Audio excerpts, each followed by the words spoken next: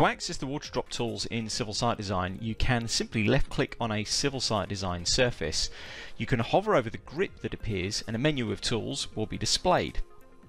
If you check water drop, you're automatically provided with a live representation of a water drop wherever your mouse resides over the top of that particular surface. As you can see here, as I move my mouse around, that is being updated.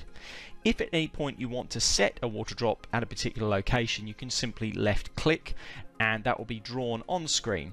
Now, to actually see where these polylines are being set, we can go up to the Roads tab, Surface Manager pull down and click on Water Drop.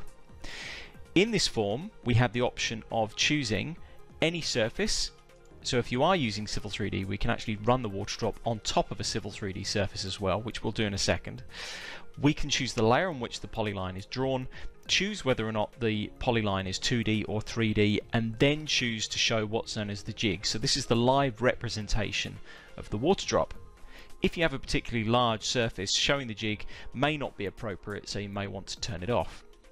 Let's have a look at applying this on this Civil 3D surface of this car park. So I'm going to go Add Water Drops and simply just pan down to the car park. And as you can see, as I hover my mouse over this car park, we've got a dish being represented in our design here.